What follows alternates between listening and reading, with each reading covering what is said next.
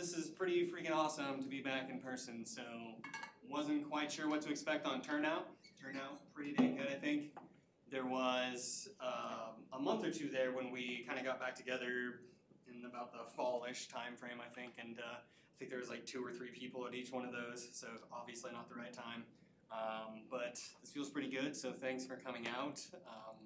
I'm sure for a lot of you this is just as exciting for me, being back. So shortly too before the world went and upended, we were changing the format in here and introducing multiple presentations. And so if this is your first time joining in the past year, or even if you weren't at the kind of few before that, the format's just a little bit different. Online, we've been trying to replicate what we were doing in real life, and now we're back with a slightly different tweak on things. And so it just, if it doesn't go swimmingly tonight, we're working on it. So, any first-timers here? In person or online? Yeah, first time in general. Yeah. Cool. Yeah, welcome. Wow, this is so exciting. So typically the format is I'll hop up here and talk about things going on in the community, other events. Obviously, there's not a whole heck of a lot, so I don't have anything necessarily to talk about. However, if there are things, I know we've got the OpenSGF group, a couple other things. If there's any events going on that you would like anybody to know about, please raise your hand right now, and you can have the floor for a moment to chat. I don't have an event, but I have like an idea. Since there's so many new people, could we do like a 10-second, like everyone just says their name and like something about them? Yeah. I know some people hate that, some people love it.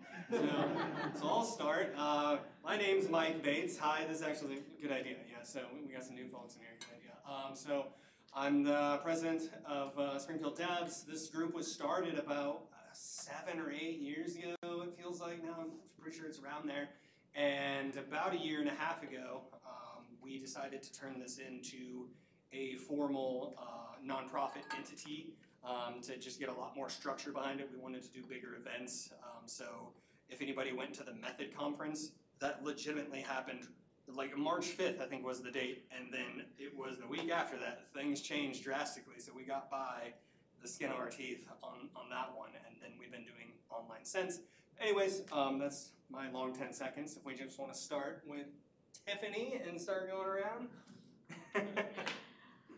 Hey, I'm Tiffany Ford. I'm the Department Chair for Computer Information Science at OTC and helping run all of your streaming things. So sorry about all the tech, but we're making it work. Yeah.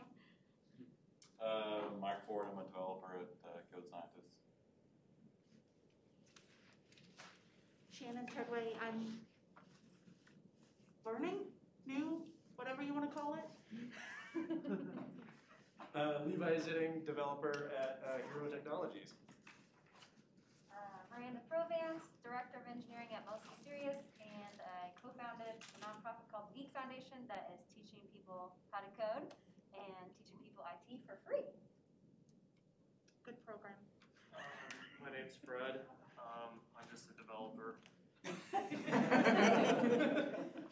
So my name's Daniel. I work for a tech company in New York until pretty recently, and I have some leftover swag if anybody wants. We're all about the swag. Yes.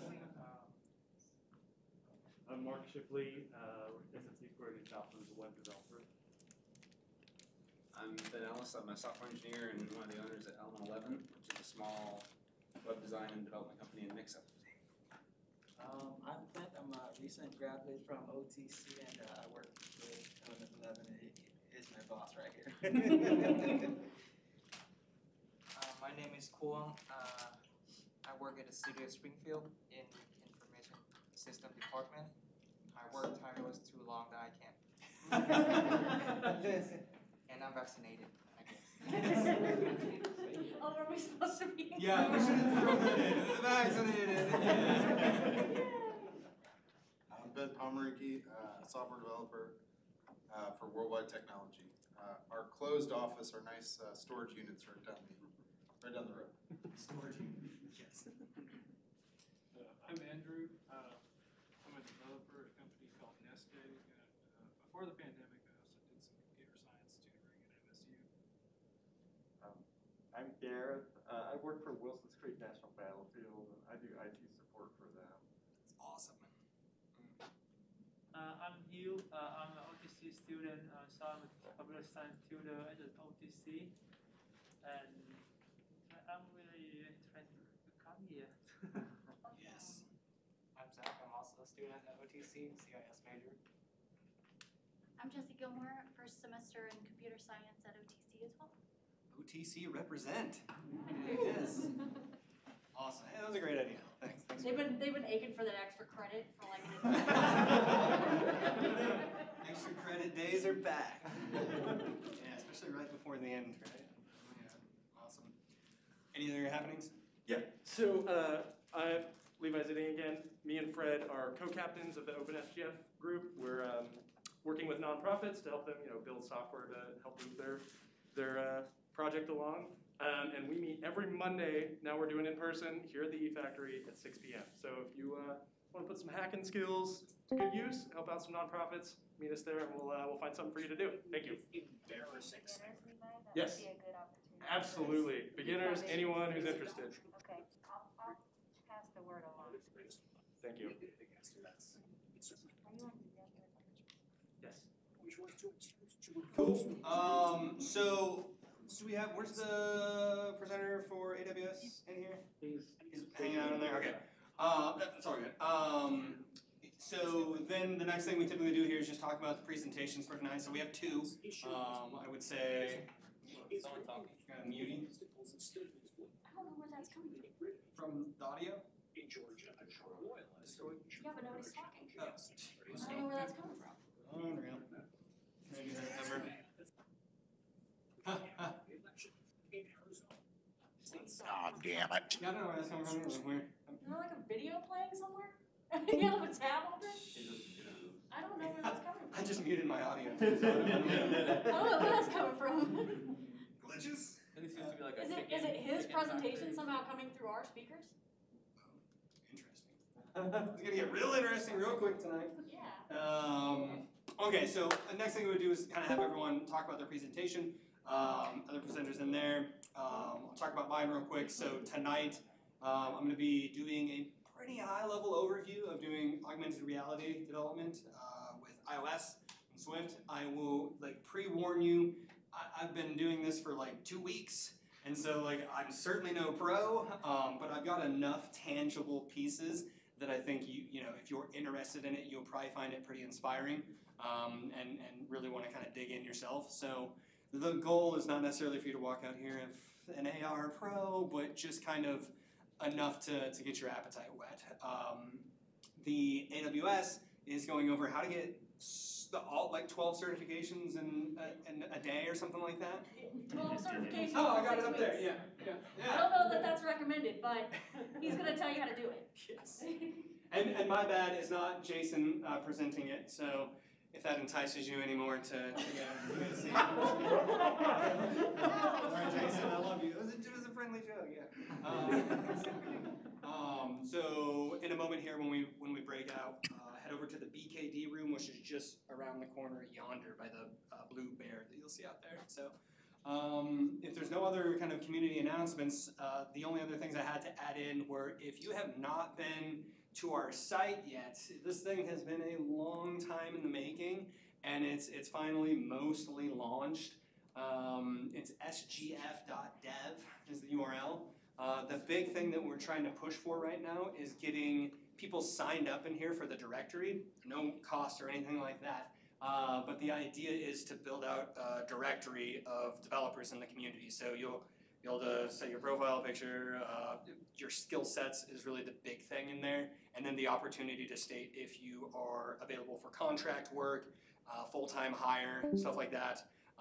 With the hopes that fellow developers in the community, if they're looking for people to work with, this as a go-to resource, and obviously employers. We really hope to start getting engaged pretty seriously here as well, making that hopefully job match situation that much more fruitful, having some really qualified leads in here and good companies in there.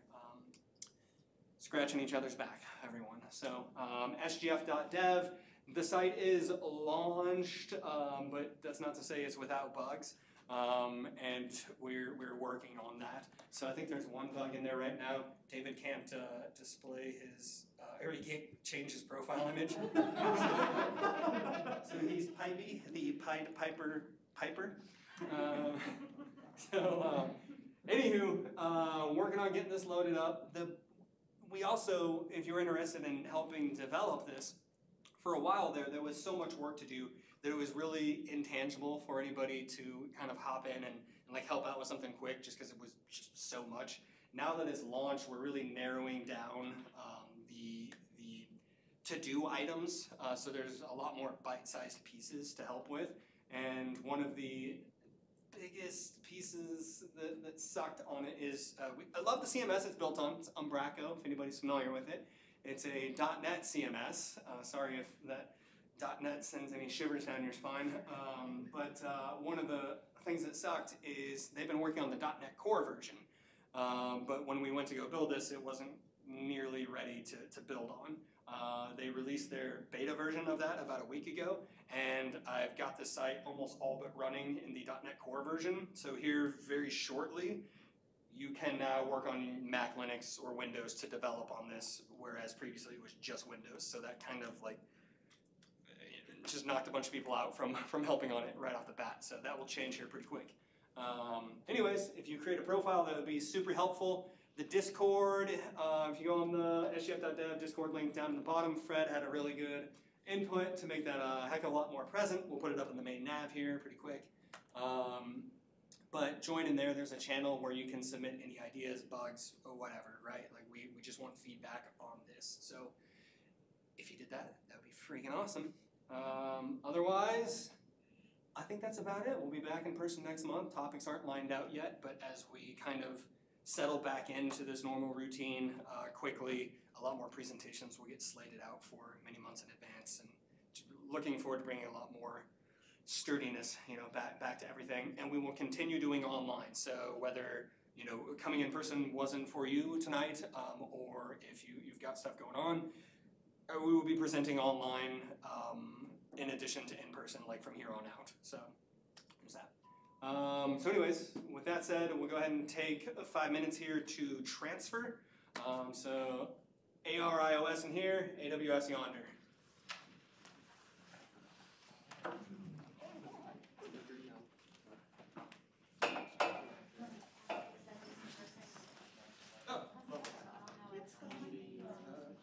There's Craig.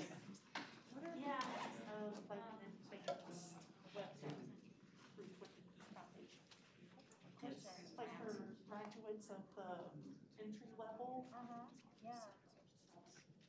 We talked about it, but I'm not sure if we have it in the works. You know what? I do think though that like the newer rounds are gonna have. Because we work on a video chat application, so a lot of times. I did at the side. Mute that. I assume everyone can hear me now. Probably so.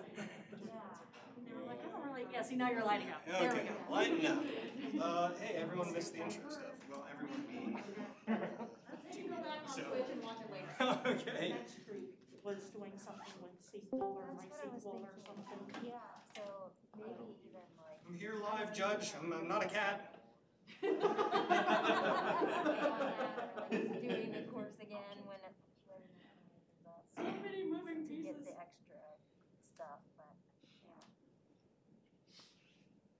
We're still definitely going to learn all the details, yeah. Technology, what's that? Can we just? Co-founder, Yeah. really at this point, I'm just like a board member, like I just, know bits about things when we. Lisa and I are gonna be working on Sweet nectar. Cool, CMS. awesome. So you're the other person with Ed installed on the Mac. I think it's awesome. I like your idea. Yeah. So yes, we're probably The other person. Anything to learn or doing any like of the tutorials? For craft? All right, and we've been streaming since the start. Okay, cool. That's why I was like, they can go back and watch. Yeah, right.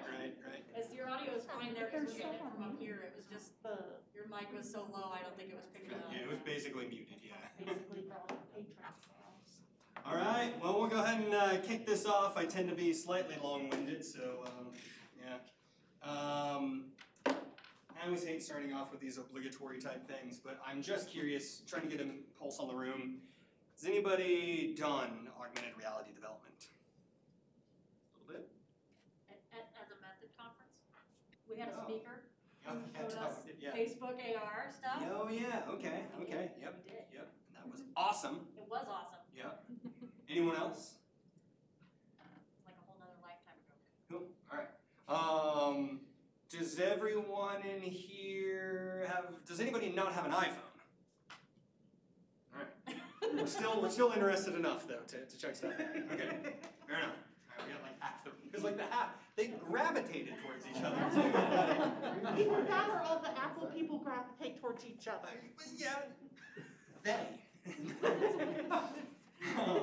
All right, so let me just give a little bit of background with my experience in AR and the reason I was super interested in doing this presentation tonight. I've got a few apps under my belt in the AR realm. They were pretty similar in nature, where they used, first of all, they were meant for like a bit more advertising type purposes, and they used a mark. So a physical, like one was a coaster, for example. I think both of them were coasters. Two of the main ones I'm thinking about. The success of the first one led to the, a similar second one. So the idea being that if you had the app, right, the first one I did was for an agency that I worked with, a media project here in town. We did a coaster for a food company who did fried foods, and wanted to have like a beer pairing component with this. And so at the bars where they had these coasters, if you downloaded the app, or if you're at a food trade show, whatever, you can scan this thing, and it like opens up this whole experience of swiping through all these pairing, beer pairings that pair with fries and such, whatever. And then I did another one for my company, Hero. What we wanted to do, we were also at a trade show and wanted the ability for people to learn more about what it is that our product did. And so, again, this was like an after party type thing, so there were drinks flying again. Okay. Oh, there we go. You on that? And so we did another coaster type thing where if you scanned this, you'd kind of get like this, you'd see our product, kind of come into view, and it would play these videos, these really epic videos, and basically explain our product to you. And the other cool thing about that was you could kind of, our product goes inside of homes. And you could kind of visualize what it would look like, on a surface, and show it to, the users that would be using that in the home. So there's a lot of, practical purposes. There's a lot of silly purposes to AR and VR, but I would argue that augmented reality has probably a bit more practical purpose in like the business realm with training, advertising. I mean, the list is endless, but it's also just fun to play around with as well. And so that's kind of what we're going to be focused on tonight, is a bit more of the intro level stuff and just cool stuff to kind of get the gears turning up here, right? Why I'm doing Swift and ARKit and iOS is because previously my other goes at AR were done with a platform called Unity. Some of you may be familiar with that. It's largely a gaming engine, but it also made it really easy to do augmented reality stuff.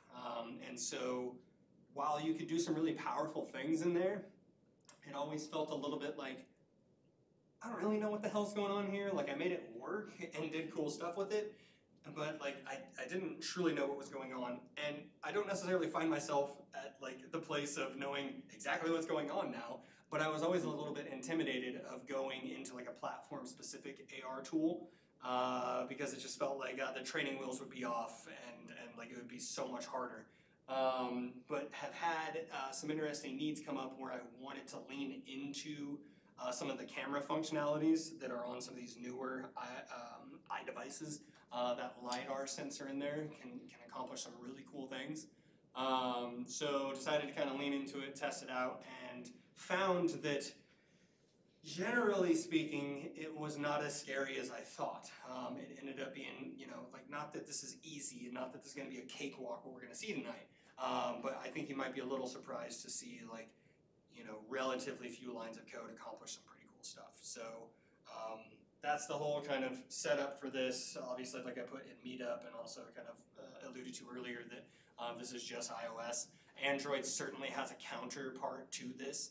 And then there are other frameworks out there that kind of remove the need to know about both of these ecosystems, and you can write to one and it works on both. And both have their pros and cons, and I don't even know what those are. I probably should for this presentation, but whatever.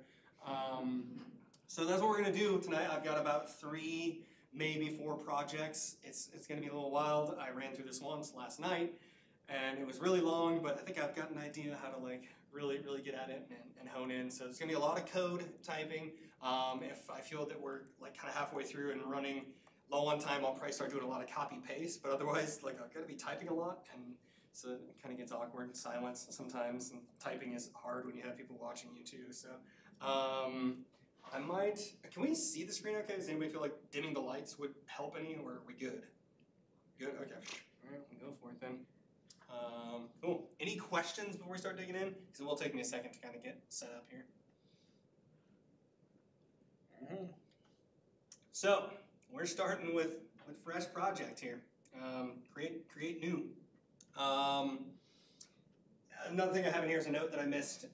If you go home and you start working on this and want to start doing some of this stuff, a couple of things you'll need is a Mac.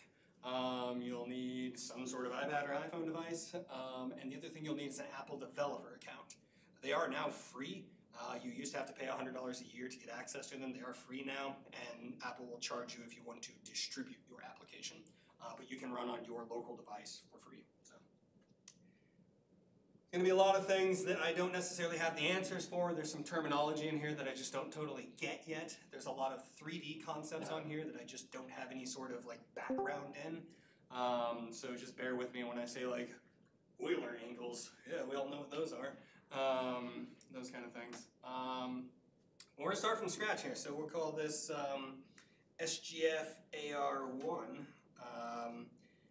And I know some of this is going to be a little bit small. The code will be really zoomed in, but these kind of screens will be a bit small.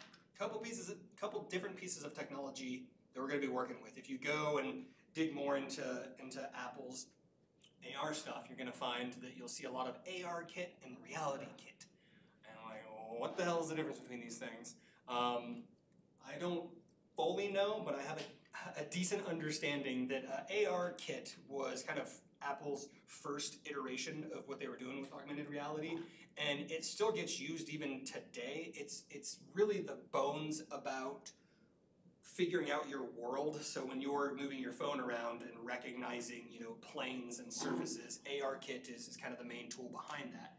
And then there's some other tools like SpriteKit, Metal, and something else, SceneKit, that you would use to basically place objects in that world, while ARKit was the one that was really doing the heavy lifting of tracking your world. RealityKit starts to blur these lines a little bit more, but it's the evolution of the SpriteKit, Metal, and SceneKit. So that idea of placing objects in your world, RealityKit is the kind of successor to that, and gives you a lot more bang for your buck, so to speak. So it becomes a lot easier to place 3D models and other things inside of your world. RealityKit starts to make this a lot easier. It's a lot newer, and I suspect in June, when Apple has their new dev conference, there's probably going to be a lot of updates to RealityKit. Right now it's slightly limiting, and we'll run into something here in just a little bit. So anyways, let's get going. First thing we're going to start with is RealityKit.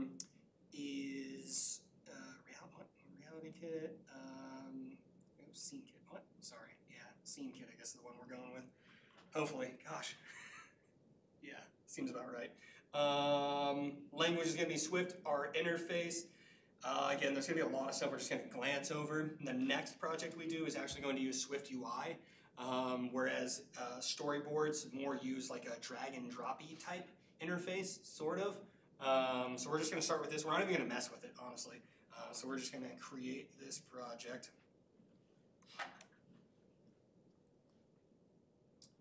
see what we get out of the box.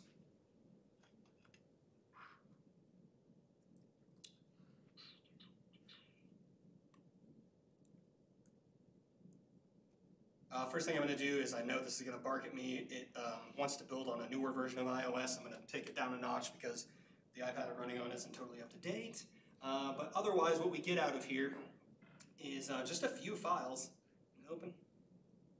No? Working on it.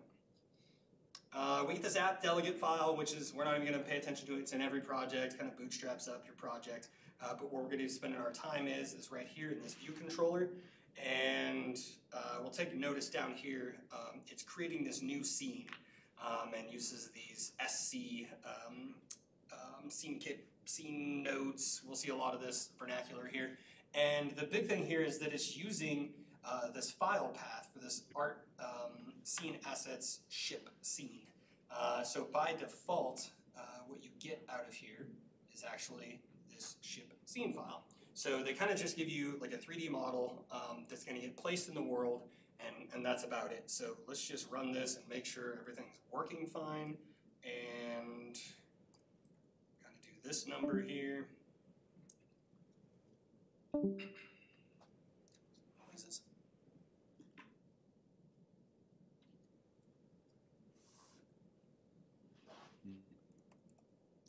Working on running. We need a lot of this.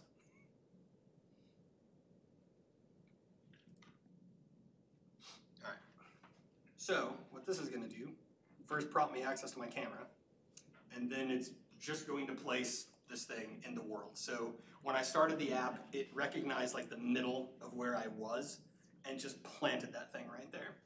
And we can straight up, like, I mean, get down here and check out this ship here. So kind of cool, right? I mean, you get that all out of the box. Nothing to mess around with, just kind of works. So what we're going to do, though, and I apologize if this gets slightly cumbersome because there will be moments that it does, we're going to just comment this out and start from a little bit of scratch here. So I've got notes that I'm going to heavily refer to. So first things first is we've got some like debug options that we can put in here. So I'm going to come down here and say, scene view, debug options equals, what is it? It's, feature points, show feature points. What this is going to do, I won't run this every time, but I do, when I'm working locally, I like to kind of everything, like let's see what this does, see what this does. I'm just kind of going to explain some of these. So when we launch this, you're going to start to see all these yellow dots everywhere, and that is it showing you, I figured out that there's stuff here. I figured out that there was a little piece of raised thing here, and there's a cup, and so it just starts showing you what it's seeing as just some nice feedback that it's working, right? And then we're also going to add in the scene view auto-enable default lighting, just to have, when you don't have this enabled, like you just get flat light. When you turn this on, you actually, when you start it, it basically puts a light up here. And so, like a fake light. So when you start moving around, you start seeing some shadows from this fictitious light up here. And it's pretty interesting stuff. And then we're going to just create a sphere in the world. So we're going to say, oh, my typing is going to be so bad. There it is already. We're going to create this draw spheres function. And what this is going to do is straight up just draw this sphere in the world instead of that 3D like asset that we had, right? So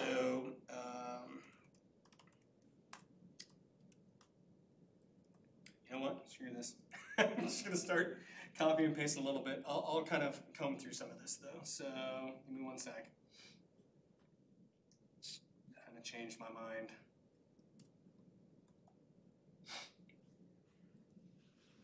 Time is running good, I'll start going back to typing some of this manually.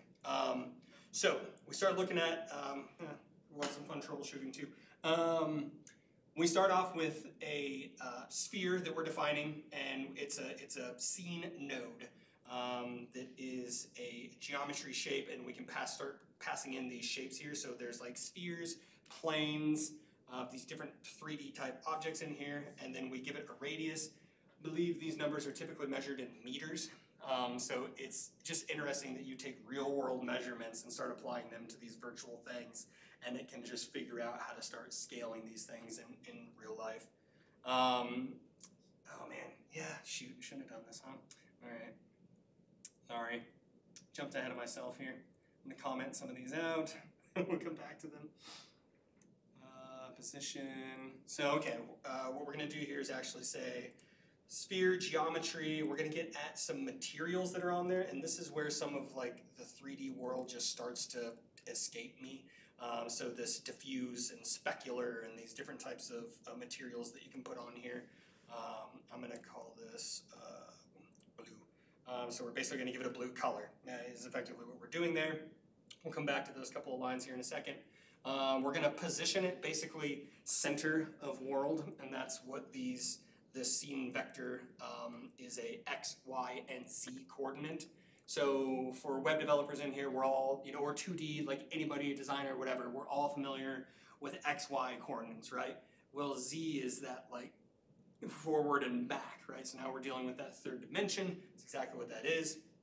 And then what we're doing down here is adding this node that we've created here to our scene view.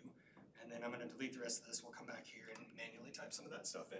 So up in kind of our main line stuff up here, we're gonna call this draw sphere. And, oh, right there, okay, yep.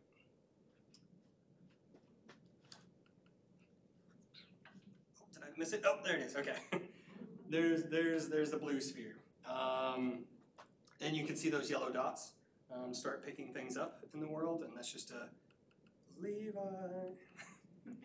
Nice indication that it's picking things up. So there's our sphere, right? Yeah, we can walk around it, cool. All right, let's do some more fun stuff with it.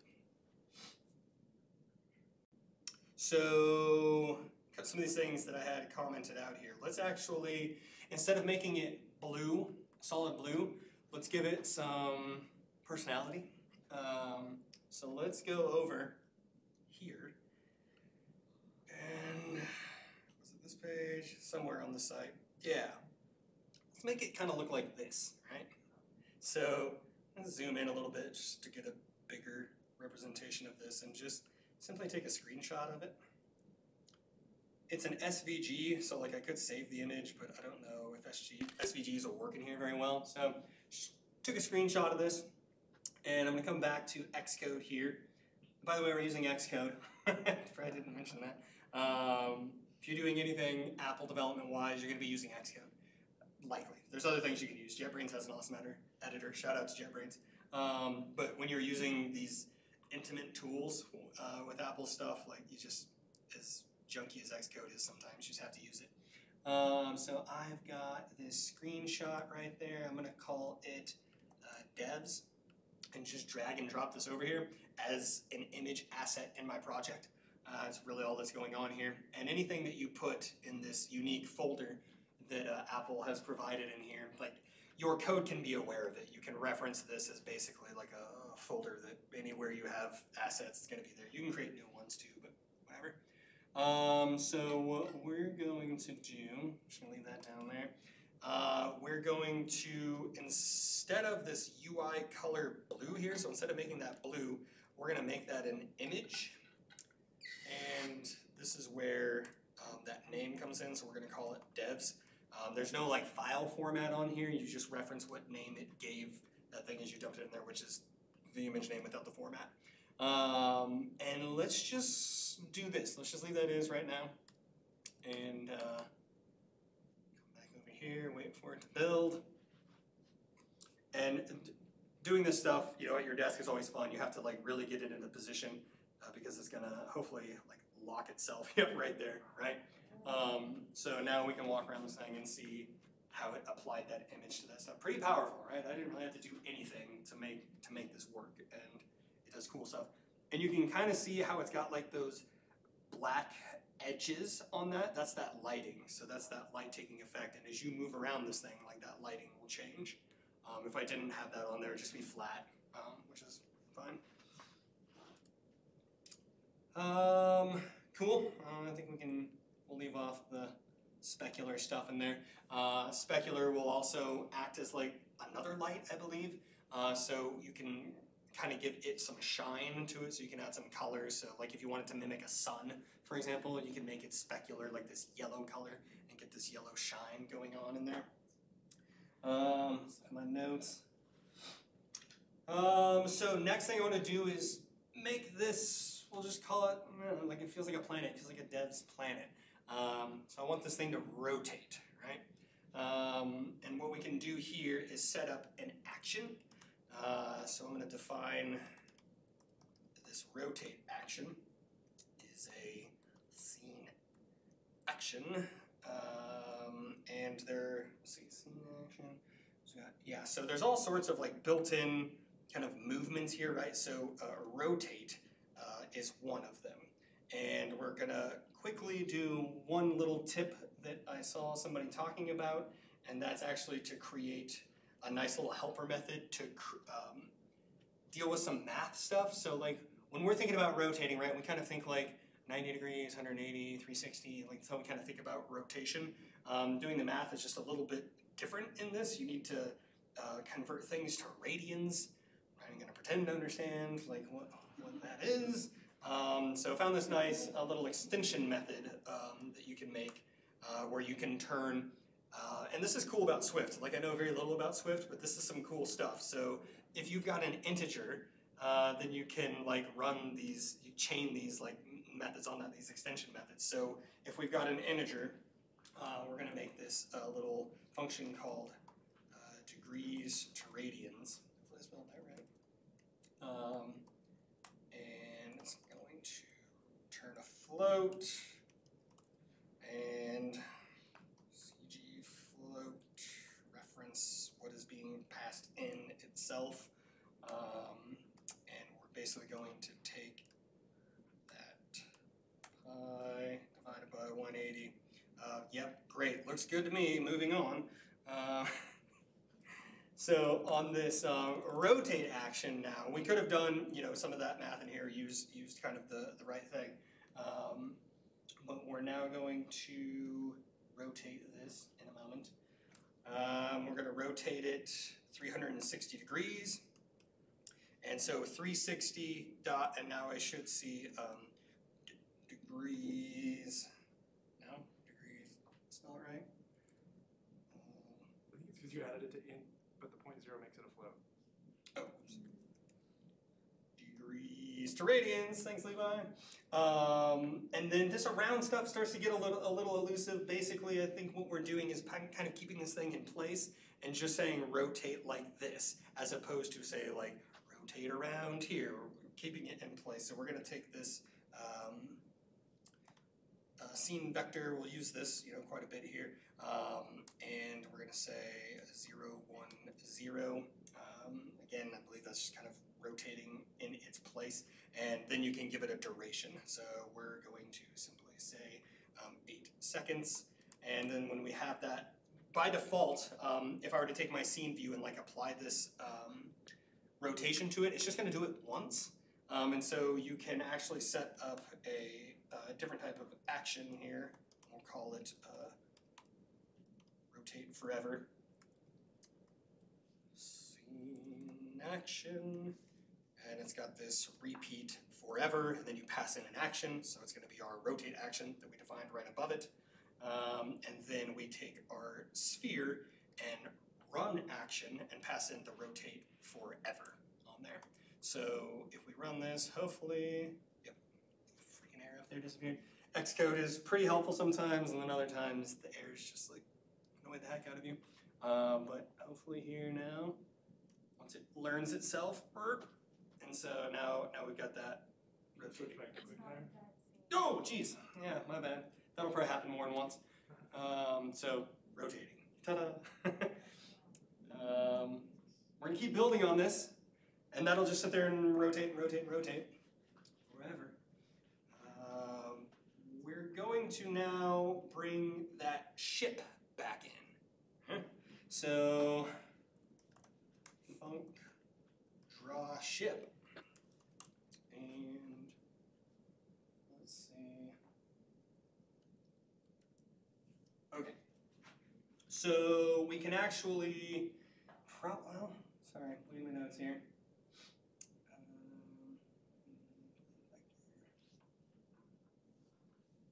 Oops, sorry.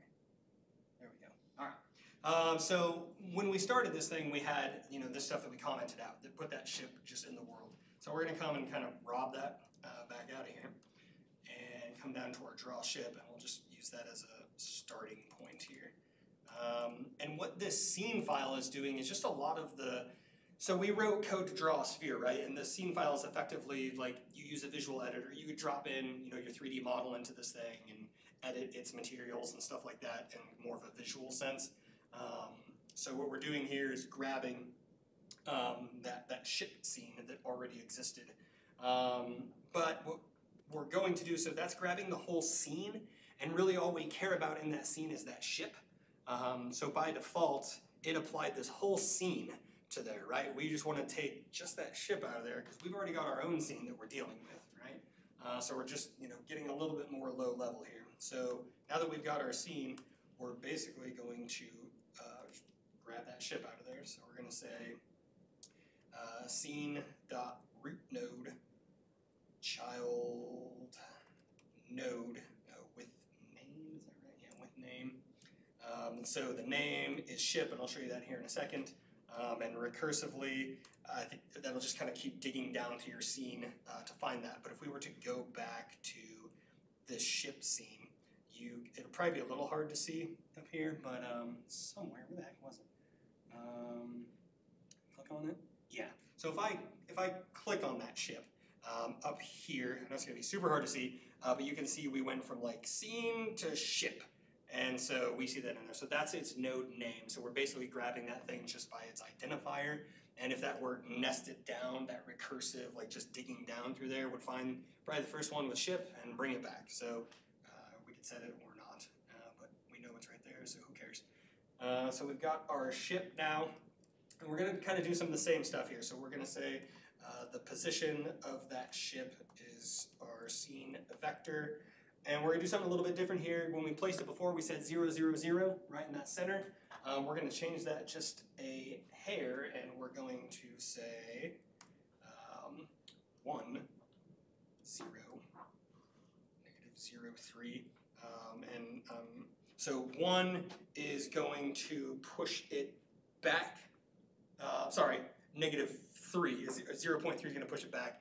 And I believe that first one is our X, and move it to the left, I think. We'll see the effects of it here in just a moment. But the other thing we're going to do, it's really big. So you remember when we had that thing here, it was pretty large. So we can scale this down as well. So scale also takes one of those vectors. And so we're just going to scale it to 30% of its size. And we'll do, this is an interesting one. So we're going to, okay. Previously up here, I added our sphere to our sphere to the scene. So scene view.scene root node, add child node, I added that sphere to our scene. The goal here is to get this ship to like rotate around this dev's planet, right? And I could set up like its own animation to do that. But the other thing that I can do is just add it to the sphere. And then that's where that position comes into play. So I'm going to add it to the sphere, and its position now is going to be relative to what I'm adding it to. So instead of worrying about the world, I can put it in that sphere, and then whatever I do with my sphere, like make it bigger and move it, the ship's just going to move with it, as opposed to having to manage both of their locations. So instead of doing a scene view dot add, I want to get at the sphere. So I've got sphere defined in this draw sphere method. So what I'm going to do is actually just go up here. It's a scene node. I think I can just do spark sphere equals scene node. That's right. Yeah, that should do it. And hopefully this will clear up in a second. Yeah, there we go. So now instead of just defining it locally here, I've got it scoped so that kind of everything can have access to it now. So I'm going to, now that I have access to it, sphere, add child node, and I'm going to add the ship.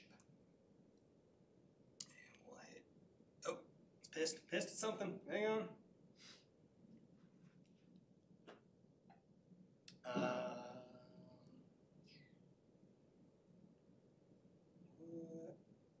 Value, scene node must be unwrapped. You gonna give me any?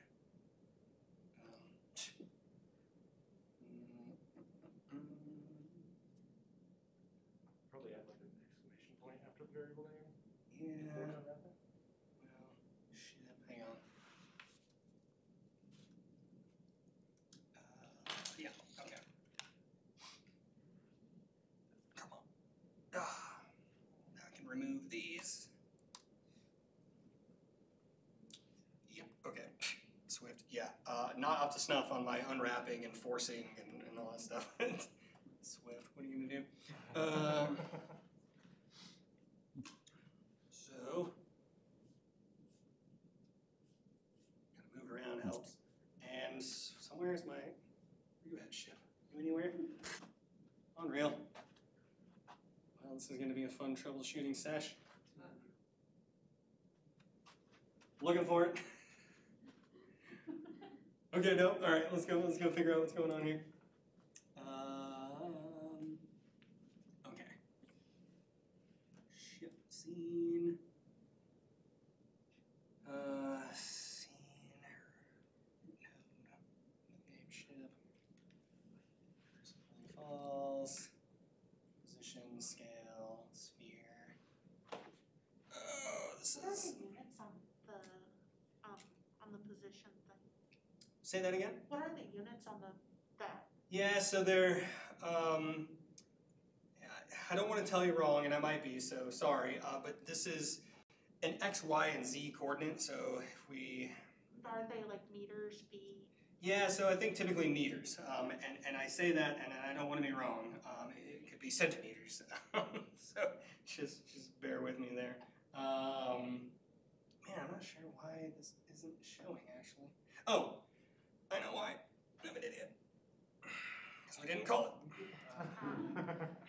Yeah, this is fun, huh? So sorry, I think it's meters. That's how I think of it in my head, but I'm also... Because the radius you said was in meters. Yes, right. Oh, So. oh, here we go. There we go. Switch back. Switch your screen. Dang it. I'm starting it over. Hang on. That will continue to happen, I'm telling you. Okay. Oh, there it is. So I'm just gonna, like it's going backwards. Oh. Here we go. Yeah. So it's going. Let's fix that.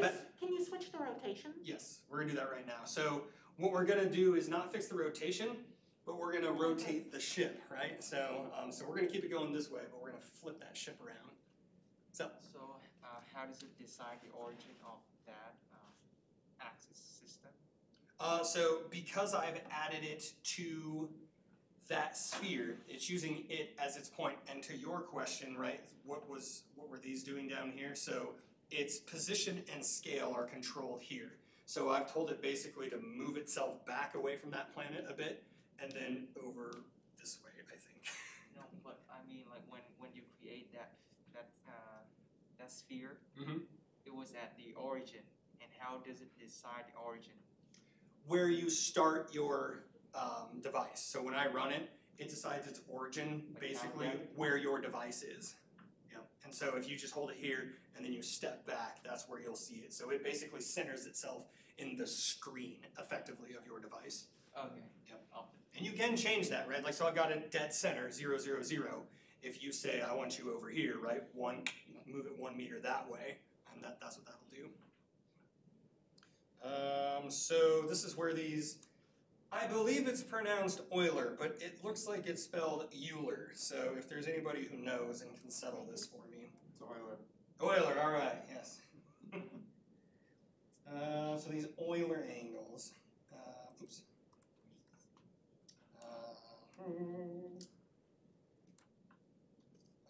0. So we're basically going to flip that ship around so that this Euler angle, right, is going like this with it. So this degrees to radians, and RZ, I'll just keep that there. And so yeah, its position you'll see is basically going to place itself here. Once you learn, right? Oh, there we go. Step back and watch it spin around this way. Coming? Yeah.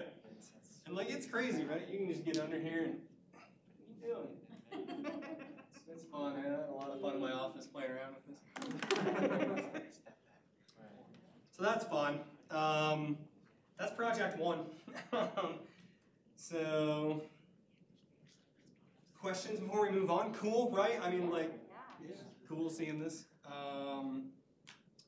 Project 2, what we're going to start with, how are we doing on time? 7:53, we started at 7:15, so, all right, we kind of cranked through this. So, project 2, I had intended to get to a lot of stuff, and so there's some elements that I'll probably skip over here and just copy and paste. Some of that's going to be some Swift UI. So if you were looking forward to seeing like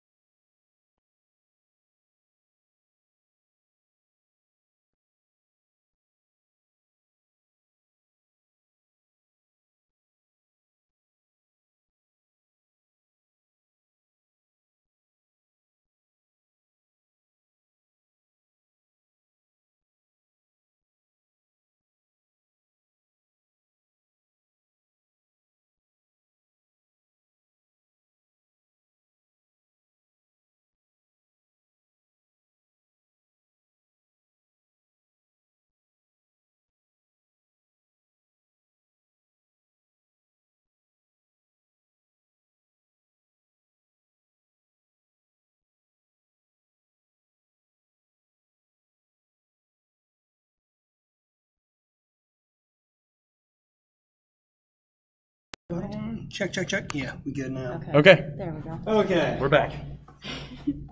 Okay. Twitch stream, sorry. Oh,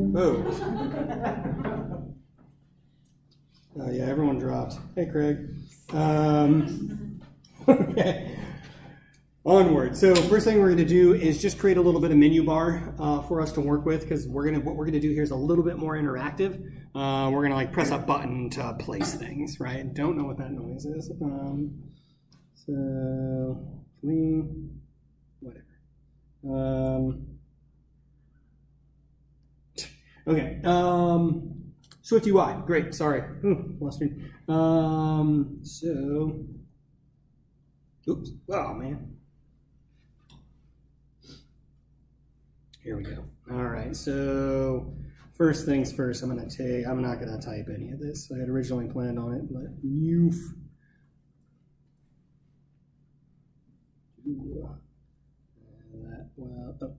content view, yeah, okay. Let's just kill this for the moment. Paste this in here, and we're gonna comment some stuff out for sure.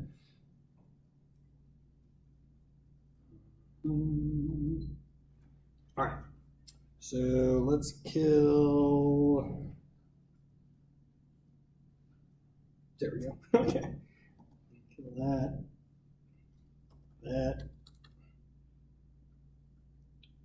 Okay, and hopefully this will give us our AR container. Yeah. Okay. Well, let's just try this. See what we get. The hope here is that we get a little menu bar at the bottom here with a couple of buttons.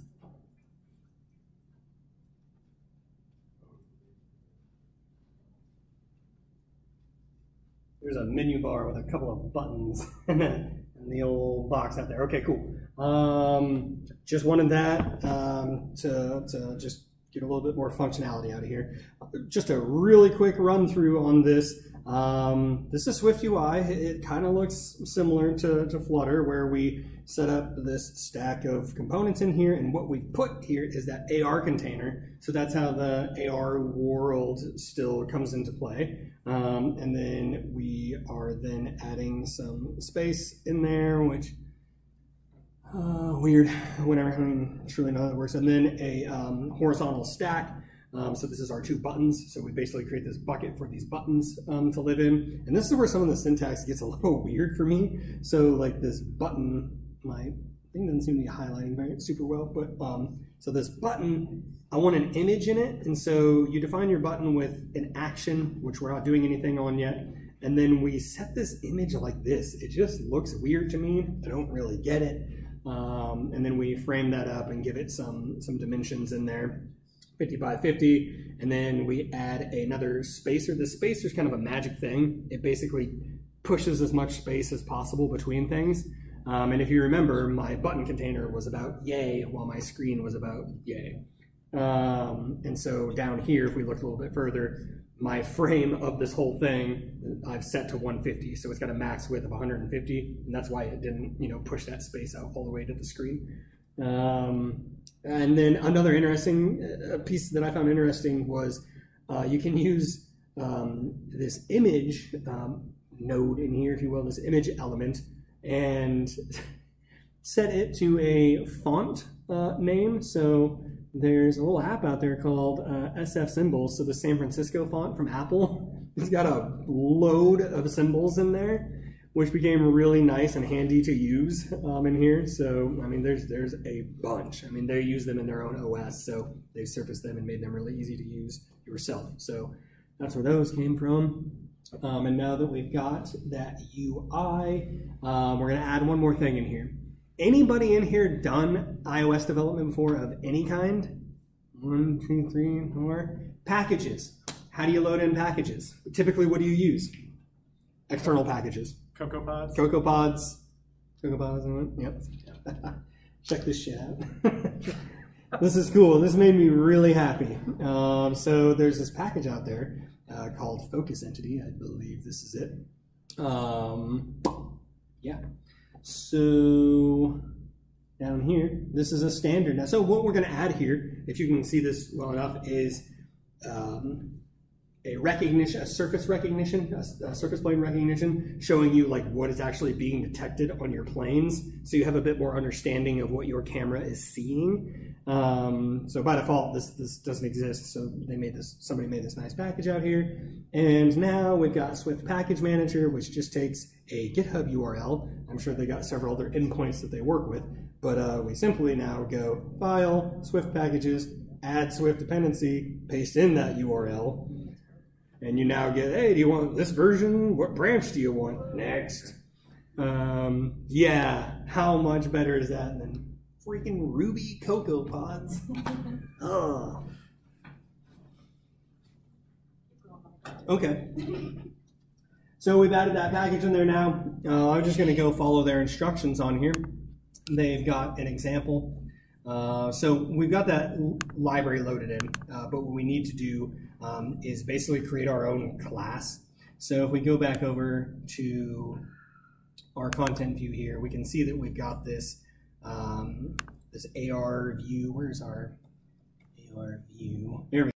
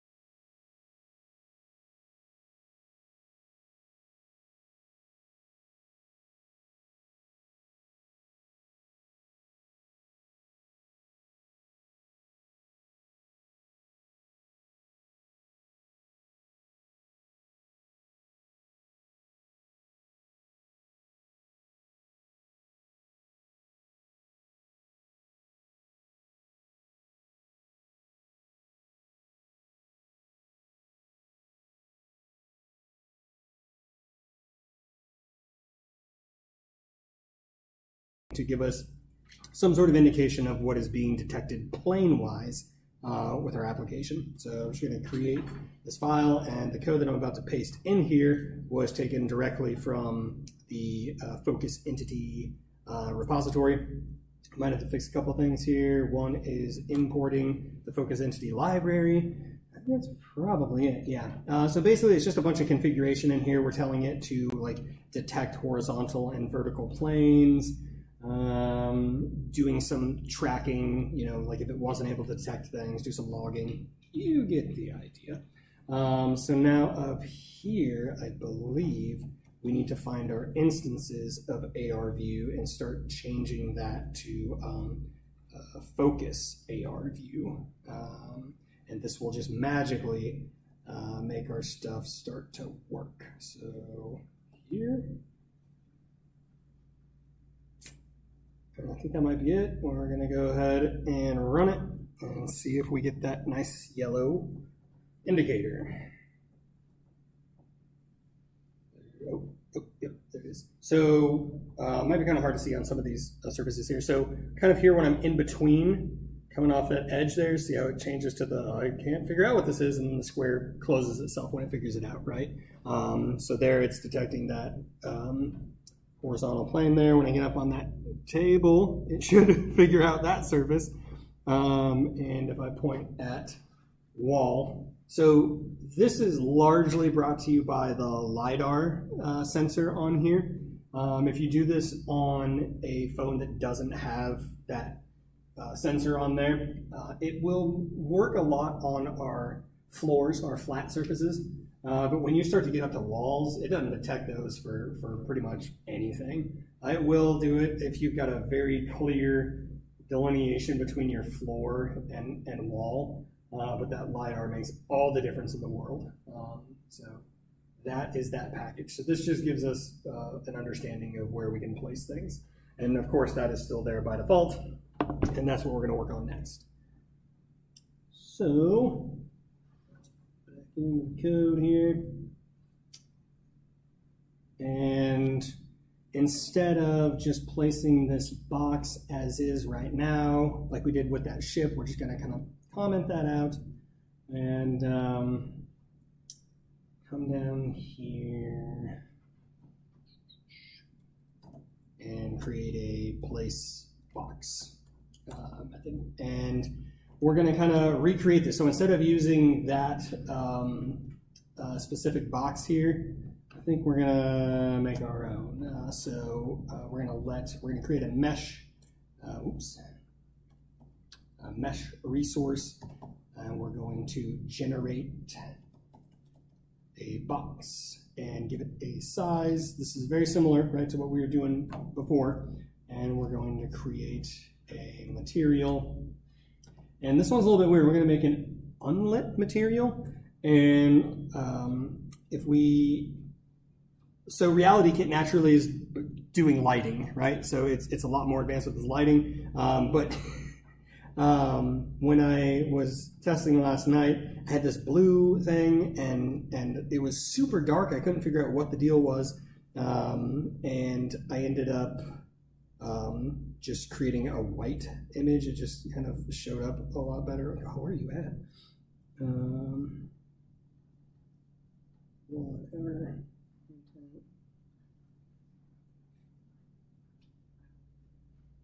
There you are. So our background here. Yeah, that'll do, whatever. We're gonna grab this because it just renders quite a bit better this way. And we're gonna do the same thing over here and come and drop it in our image assets. Delete that old one. Call it devs as well. Drop it there. Now we've got access. Oops. So this unlit material now. Got a little bit of weird setup here. Spelling. We are going to texture resource load devs. And if that worked, we're going to then, oh yeah, material. We're going to set, similar to like we did in that last project, we're going to set our base color to a texture of that texture resource. And we won't worry about that tint color, add some other stuff in there. So there's that. We need to keep moving a little bit here. We're going to create a model entity.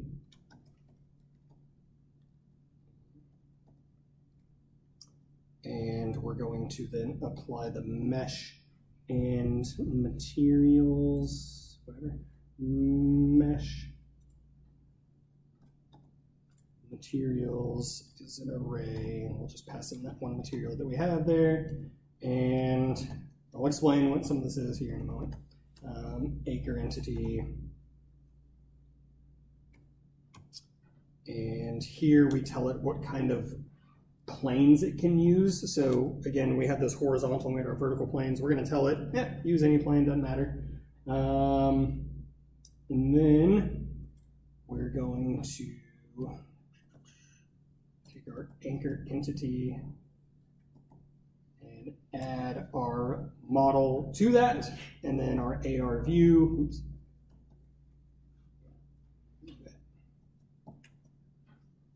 Did I rename? Sorry, hang on a second. Where's my AR view at? Oh, yeah, probably need to, yeah, sorry. We've got this AR view locally defined here, and then what I'm going to do is just come up and scope it so we've got more availability to it. I think your poor laptop might not be up to the task. Okay, no more with that laptop. Yeah.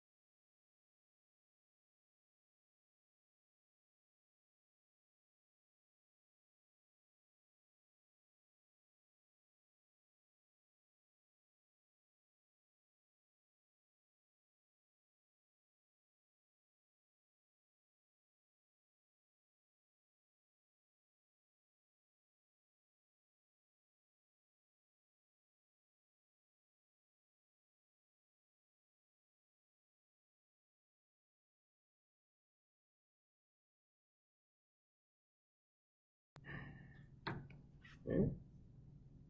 Okay. Yeah, sometimes just the old run again, right? I didn't change anything. I don't know what that error was. Sorry. So now, and we commented out that just like what it recognizes as plane, don't do that anymore, right? And so now we've got this on that Swift UI piece that said run that place box function. So we've got this here. I'm going to tap that button.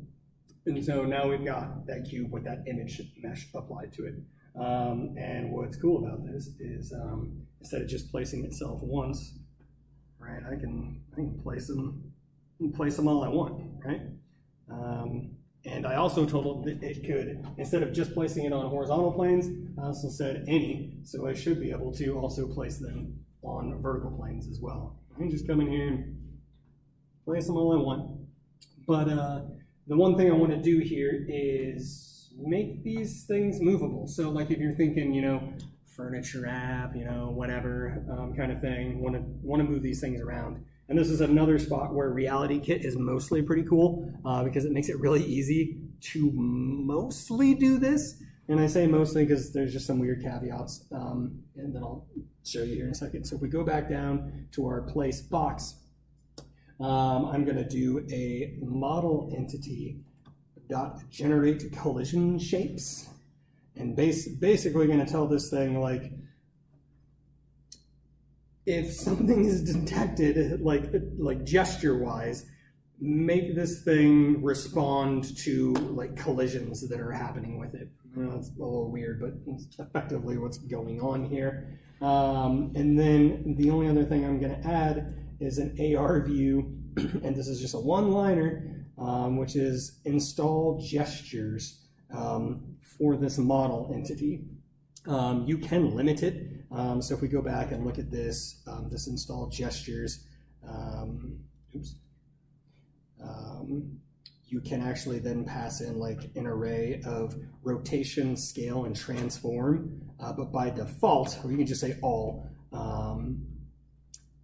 By default, it just does all of them. But if you just wanted to do a pinch and scale and you didn't want to be able to rotate or anything like that, you can limit it. So we don't get that silly error again.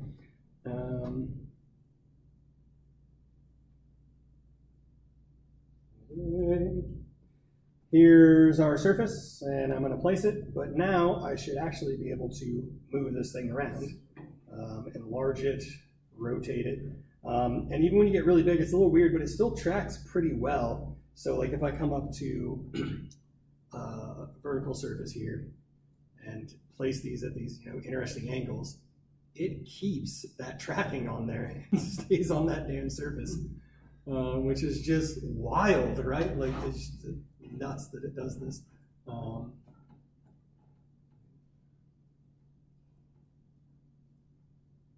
so you kind of get the idea. One reason that I say like it's mostly pretty good is you'll notice we had that cube we were working with earlier, that box, and then I went and made my own. And you just get into these weird things when you're using some of the niceties in there. When you use that scene file, or the reality file, and you load that in, the gesture supports like don't work very well on there. What you have to end up doing is take that entity and wrap it in another entity that you can apply that gesture support for, because there's just no real way to define the collisions on those reality file items. What you have to do is, like I said, either take that and wrap it in another entity, or you have to go in and like dive into that file and rip out that model in there and then put it in something. So you get these niceties, and then there's also limitations on them. And even when you do wrap that up in an entity that you define the gesture support for, I ran into this bizarre issue where it only wants to run gestures on vertical planes. I couldn't figure out like why it wouldn't do it on the horizontal plane, so I'm probably missing something, but who knows.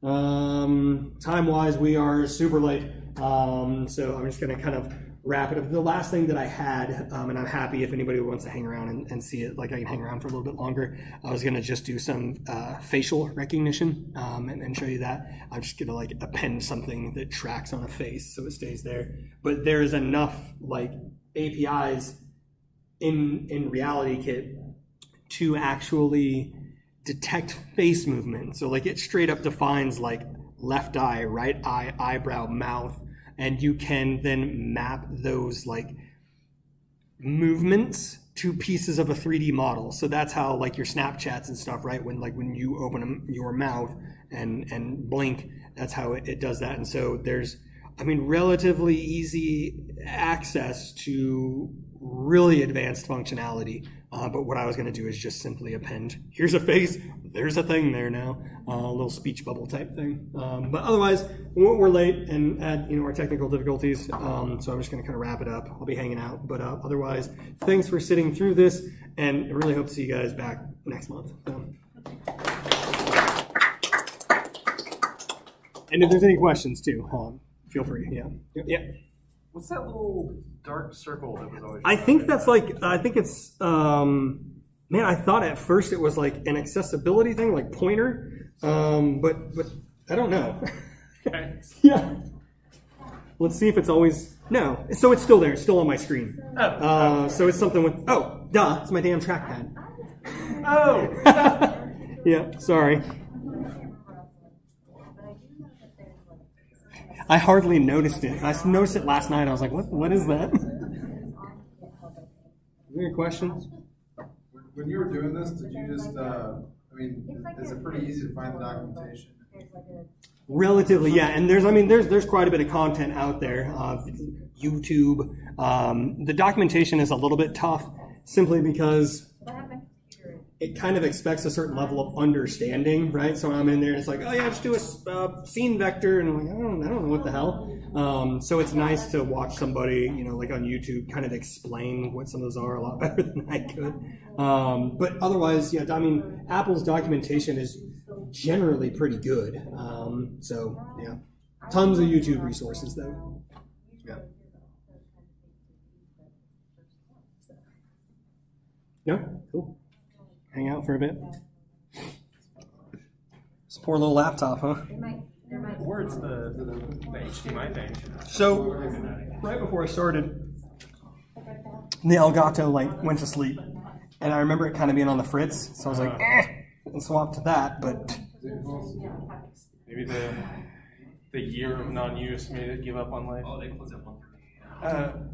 Quick little explanation. You were talking about that weird syntax with the buttons. Hey, Craig, I don't know if you can see me still, but we're about to log off. Thanks for hanging in there. Yeah. So in Swift, when you call a method or create a class, if the last argument is a callback, you can put the callback after the